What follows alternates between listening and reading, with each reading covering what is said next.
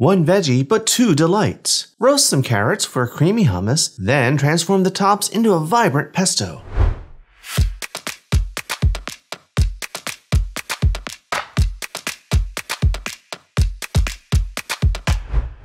Hi everyone, welcome to Let's Celebrate TV. I'm your host, Peter Lee. Today, our celebration is all about hummus. Well, maybe it's all about carrots. Actually, it's about both. We're going to be making a roasted carrot hummus with carrot top pesto. I have some carrots here, and these have the tops on them, and whenever you can find them with the tops, you should get them. Today, we are going to use the bottoms and the tops of the carrots to make a dish. You will see carrot tops are completely edible all the way from the frond and all the way down the stem. And we're just going to use the frond, but we'll get to that later. We're making a roasted carrot hummus today, and we're going to start with the carrots. I have here 16 ounces or 450 grams thereabouts of roasted carrots. Now, all I did was I gave them a good scrub, and these are young, fresh carrots. I didn't even have to peel them. I cut them into pieces. I drizzled them with a little bit of olive oil, a couple of tablespoons, hit them with some salt and pepper, and then I roasted them. 400 degrees Fahrenheit, which is 200 Celsius, and that took about 25 minutes to get them nice and soft. And then we just let them all cool. These are going to go right into my food processor. Next up is garlic. I love garlic. I have 3 cloves here, and I just roasted these along with the carrots. And they're nice and soft and nutty now. Into the processor. Now, hummus is usually made with chickpeas, and ours has chickpeas in it too. This is a 15-ounce can, which is about 425 grams, and I just drained them right in. Tahini is next. What is tahini? Tahini is ground up sesame seeds. It's ground up into a paste, and it's a traditional ingredient in hummus. It's also going to help bind it together. It's going to give a little background flavor. Right in our food processor.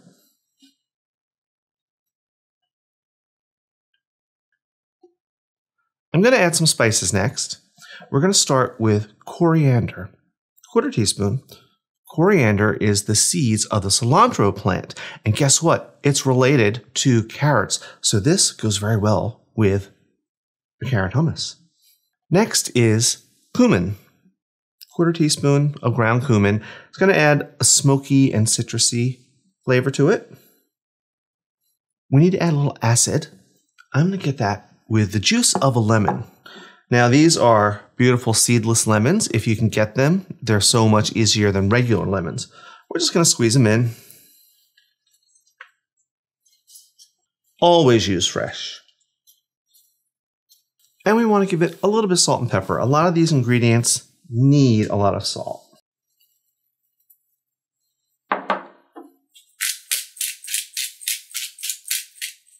All right, we're just going to process this until it's smooth, and I'll scrape down the bowl as I need to.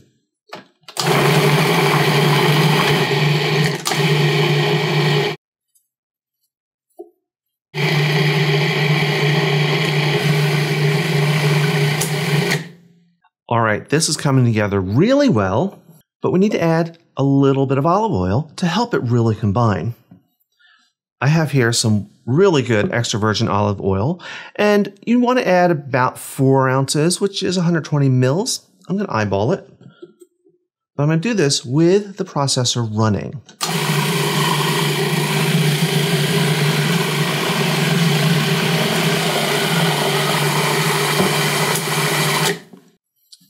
I have a nice little dish here.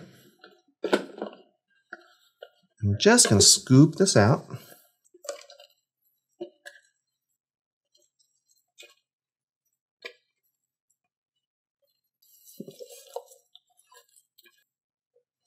All right, that's pretty good. Now, you could eat this as it is right now, but I like to pop it in the fridge, let it chill for a bit, and let all these flavors come together. So off to the fridge with this.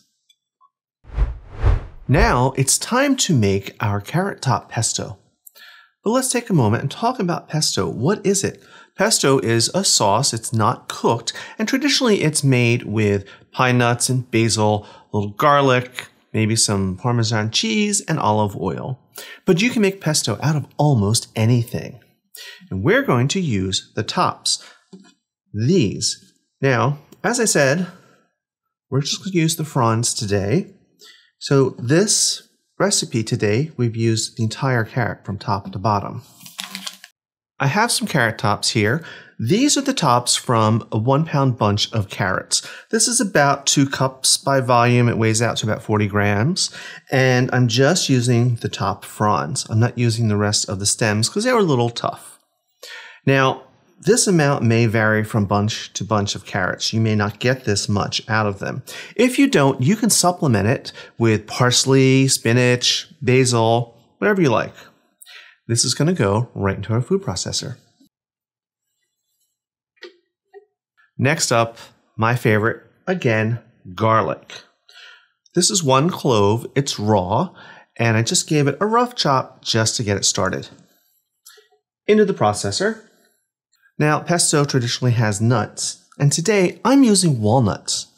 This is a 1/2 cup, which weighs out to about 63 grams or so, and these are just walnuts that I gave a light toast to. Right in our processor. Now we need a little cheese. I have 2 ounces, 35 grams of grated Parmesan, and we're going to give it a little bit of salt and pepper.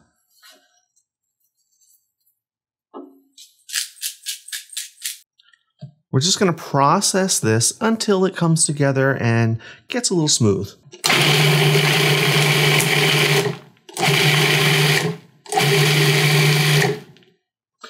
All right, that's looking pretty good. Now we're going to add some extra virgin olive oil. About 4 ounces, 120 mils, and I'm just going to eyeball it. We're going to do this with the processor running.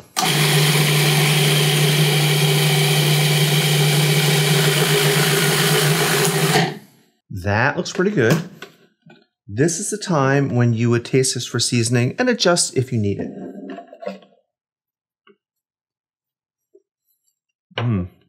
Really good. Seasoning is good, but I want this to be a little looser. I'm going to add a little more olive oil.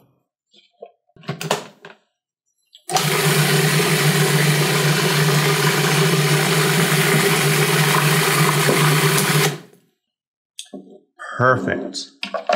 Now let's spoon this out.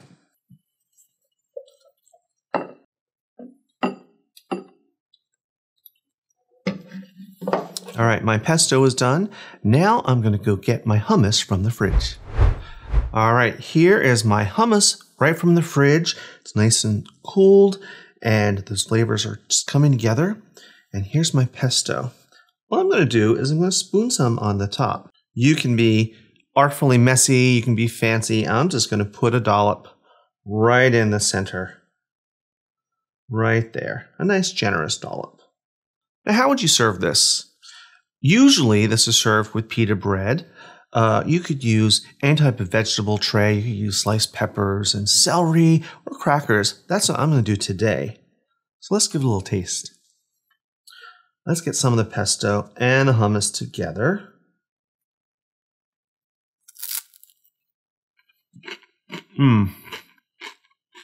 That is so good. A million flavors going on. It's creamy. It's a little sweet. You get those notes of the roasted garlic and the carrots themselves and make it sweet.